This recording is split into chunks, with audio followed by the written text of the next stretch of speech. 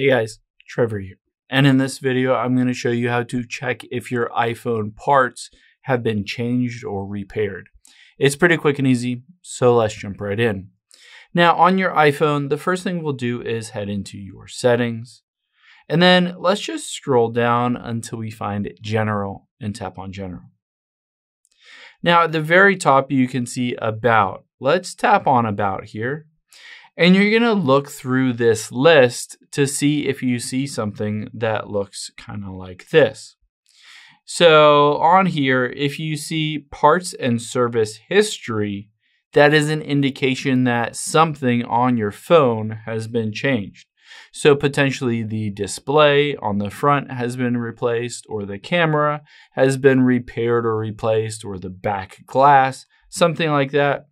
On here, it says basically you can check the parts and service history on your iPhone. It will go through the process of detecting exactly what it is. Maybe you replace the battery.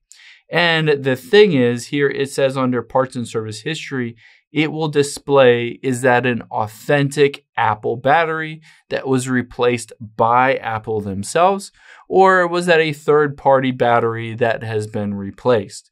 So you can see on here exactly that part and service history.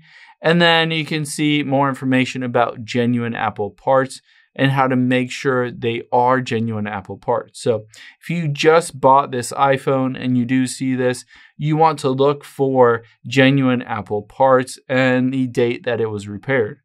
However, if you see something that says an unknown part, that potentially is not a genuine repair, it wasn't done by Apple, and potentially it voids the warranty and could cause other issues with your phone. I hope this helps. If it did, hit the subscribe button down below. It really helps me out. And I'll catch you on the next one.